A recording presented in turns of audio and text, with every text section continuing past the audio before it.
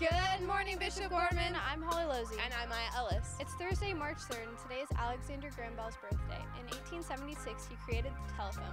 This invention established a huge impact on our daily lives. Without him, there would probably not be Snapchat, Instagram, or even a smartphone. Having this technology is nice, but we have to remember that in the end, only God can make us truly happy.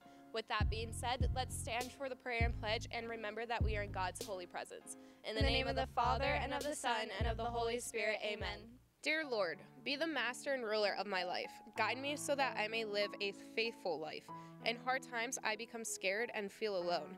Help me not to lose sight of you. Help me see that you are with me for eternity. May your love rule in my heart so that I may only think, act, and speak with charity and goodwill for all. Amen.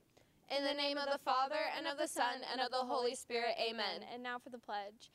I pledge allegiance to the flag of the United States of America and to the republic for which it stands, one nation, under God, indivisible, with liberty and justice for all. Are you ready for the best Thursday ever, Bishop Gorman? Because BGTV is coming at you in 5, 4, 3, 2, 1. Rocking the vibe song, extreme blue and orange, climbing up the OG tower. Night at a table is not gonna work, or giving a dead cat a shower. Start every class with prayer, Carl Gomez's hair, and rocking out with teachers who dance. Always to go one way, BGTV Friday, and try to look good in those pants.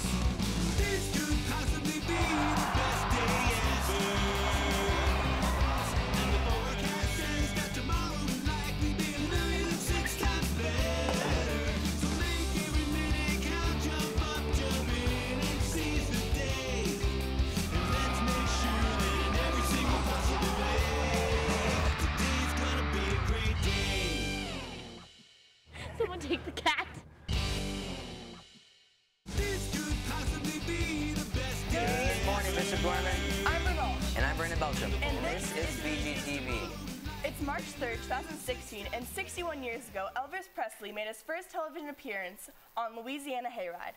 With his new dance moves and style of music, Elvis soon became a music icon to the young people of America.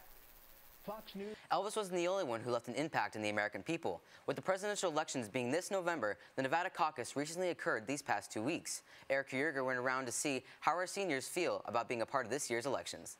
Fox News can now project that businessman Donald Trump will win Nevada's Republican presidential caucuses. Here, Hillary Clinton just moments ago thanking her supporters here as what was supposed to be a simple caucus event turned into a victory party. Nevada is one of the most important states in the presidential election. And over the course of the last month, all the Republican and Democratic candidates flooded Las Vegas to try to win over voters in these early polls. This year, the elections are especially exciting for many Bishop Gorman seniors who attended the caucuses and had their expectations about the process challenged. I really didn't know what to expect at the caucus. It was a lot different than I expected because I got to Palo, which is where my precinct and caucus location was, and there was a massive line outside Palo, probably a couple hundred people, and then we went to our precincts and we voted. Then we stood outside after for a while, and Donald Trump ended up showing up there later, so that was very interesting. I did go to the Democratic caucus at Palo, and it was really crazy and super busy. It was really interesting. There was a girl who started crying because that wasn't how Bernie would have wanted it to go. And there was another guy who started yelling at all of us, and then he left very angrily. Our seniors were not only first-time voters, but also smart voters, and made sure they were truly aware of who they were voting for. I think I definitely have kept up with the elections more this year, especially since it is my first time voting, just because I do want to be more informed with the people I'm voting for and about the people I'm voting for. All of the students we interviewed also had one special message for their classmates. I think it's crucial to vote because we're the next generation, we're the youngest ones, and we're the ones who this vote is going to affect the most. And I think we have to unite together as a generation and choose somebody who's good for us. I'm Eric Yerger, reporting for BGTV. Now let's send the show to Zach Zeller for this week's Global Gale. Zach? Thanks, Bryn.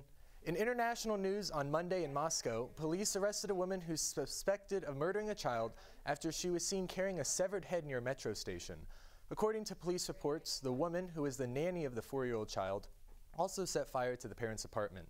When an officer asked for the woman's identification, she pulled the head of the child out of her bag and began screaming, quote, "Allahu Akbar, I am a terrorist, I am your death." And then she proceeded to threaten to blow herself up. However, no explosives were found. This is considered the most recent of many attacks in the region, where there have been extensive amounts of violent Islamic attacks.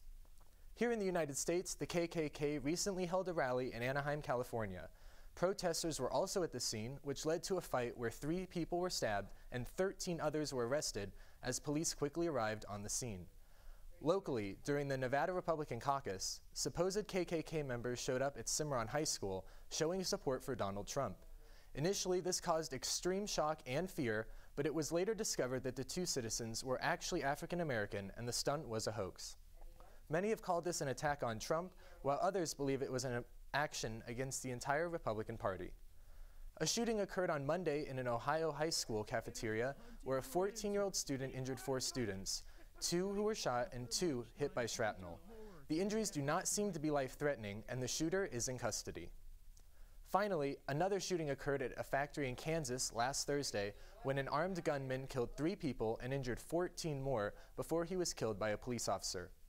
The mass shooting ended inside an Excel Industries factory where as many as 300 people were working, so the police officers who stopped him saved multiple lives that day. We send prayers for those who were lost. I'm Zach Zeller, back to you guys. Thanks, Zach. Let's see what's happening at your school in this week's Gorman Scoop.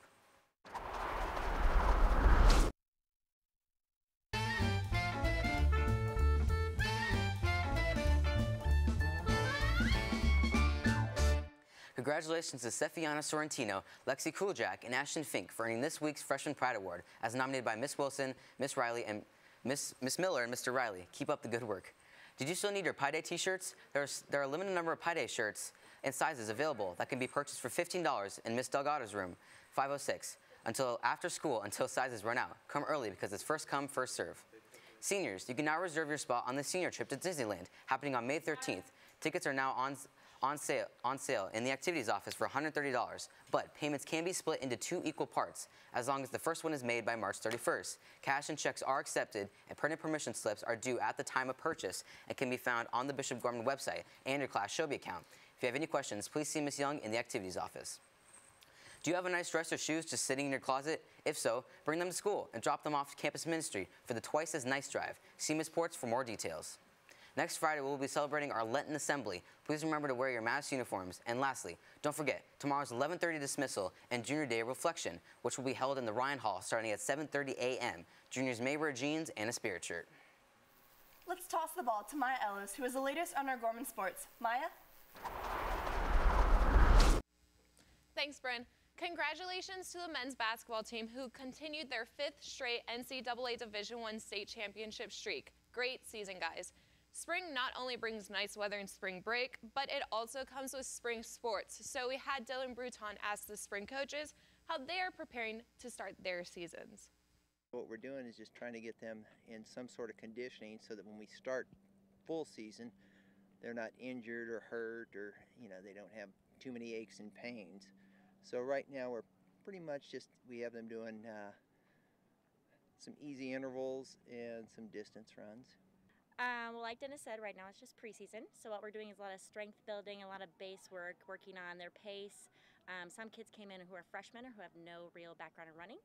So we're trying to add the education piece, talking a lot about nutrition, about how important sleep is, and about how much the mind affects what your body is capable of doing. And really just trying to build camaraderie as a team, and so everyone can recognize the importance of friendship and relationship in the team to reach their potential. It's been without a doubt our best turnout as far as kids coming out and getting after it in the preseason. Winning our division, making it into regionals, going far in regionals, and even winning regionals to where we can go battle for state. Now on to lacrosse. Last Tuesday, the women played Centennial, winning 16-4. Let's roll the highlights. Skylar Minden scores with the far post shot. Skylar Minden then passes to Morgan Cook, who does a bounce shot into the goal. Paige Hilligus whips it on a free position shot. Carlin McLean catches it on a transition for another goal, and the Lady Gales go up 9-1 at halftime. Erica Yeager runs past the defense for a top corner shot. Alex Jones runs down, quickly snatches to her left, hands for a bounce shot into the goal, and Carlin McLean cuts down, catches the ball, and scores on another top corner shot. The men also played on Tuesday against Green Valley, losing 16-7. That's it. That's all we have for today, Bishop Gorman. Back to you guys. Well, Bishop Gorman, that's all for this week's show. I'm Brandon Beltram. And I'm Bryn Walsh. And this is BGTV. This could possibly be